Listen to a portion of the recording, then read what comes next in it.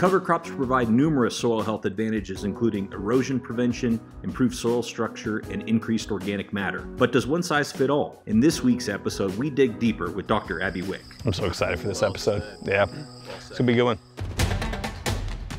There's a lot of research out there about soil health and a ton of technical information, but none of it does us any good unless we can see how it actually takes place at the ground level. My name is Tim Hamrich from the Future of Agriculture podcast. Cool Planet and I are going to travel the country and capture stories about how land stewards and growers and farmers are actually developing their own soil health and how that impacts their lives and the food they're growing for you.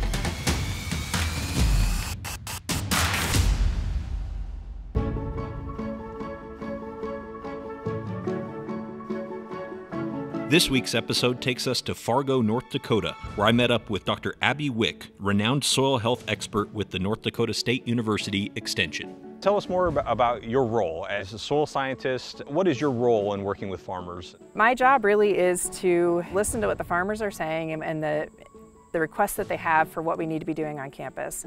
And then to take that to the researchers that we have who are doing excellent work and have them do some of those research projects to take back to the farmer. Bringing researchers, bringing industry, bringing people like the NRCS or soil conservation districts, bringing the farmers, bringing extension, bringing all of them to the table to figure out what we can do to solve a given issue.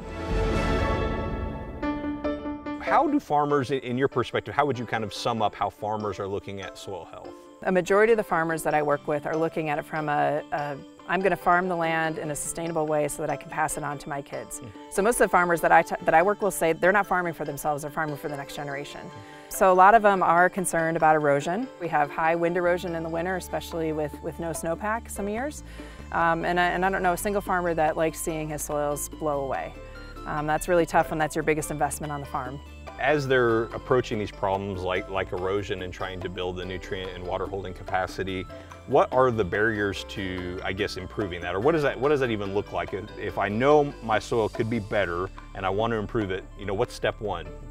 For me, when I work with them is figuring out how to get your rotation right and where can you fit in things like cover crops into that rotation.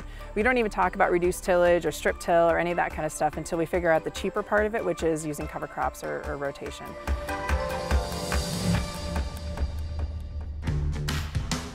Well, let's go get in some soil. Okay. All right. Where are we right now? Tell us about this field that we're standing in. This does not look like your typical North Dakota crop.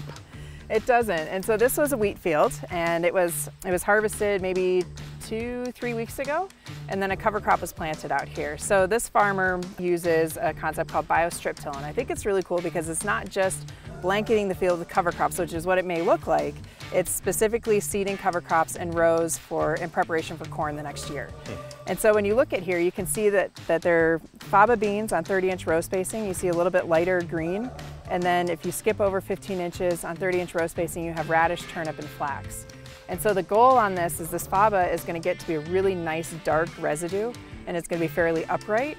And it'll actually look like strip till next spring. It'll look like the soil was disturbed, but it'll be these black strips that'll warm up faster in the spring, and then he'll plant his corn right on those strips. And so first of all, these are amazing soils, right? Yeah. Are you seeing this? This is a high clay soil with unbelievable aggregation in it. And why have multiple cover crops? I mean, why not just plant this whole thing in radishes? So the nice thing about that is that if the radish doesn't take off, the faba beans might. And if the faba beans don't take off, the flax might. And all of these different cover crops have a different purpose in their soil and different root structures. And this taproot will get down to, I mean, we've seen it at 4 feet after 12 weeks. And so for us, that's great. It's capturing all those nutrients that have leached and bringing them back to the surface and storing them in this organic material. This one being a legume is fixing nitrogen. We have the volunteer wheat coming back in, which is a really nice fibrous root, and so that's going to build soil aggregation.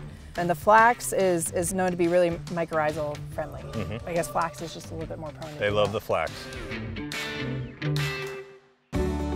Abbie then took me out to one of her research plots where they're analyzing the correlation between nitrogen rates and cover crops. We did different nitrogen rates to see how much nitrogen needs to be added and when it's released from the cover crops, and to answer some of those questions that farmers have about when am I going to get this nitrogen that this cover crop took up back for my crop. And what's your hypothesis? What do you think we're going to see here? You know, we're seeing what we don't expect. And you know, the great thing about doing the science and the research is that that you learn that cover crops aren't all rainbows and puppies. You know, it's not something that you're going to get that nitrogen back that following year and you can credit a certain amount for having cover crops in your system. We're learning that we really need to understand how these approaches are going to work so that farmers don't get stung with not enough nitrogen in their fields when raising a corn crop.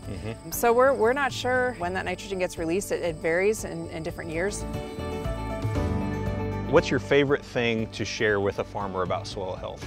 My favorite thing is when we go out in a field and a farmer and I dig in their soil and they see what's happening. That's my favorite thing to share with them, is that moment where they're seeing what their soils can do and how quickly they can change. It's a moment in time where they're seeing how something that they're doing is changing their soils.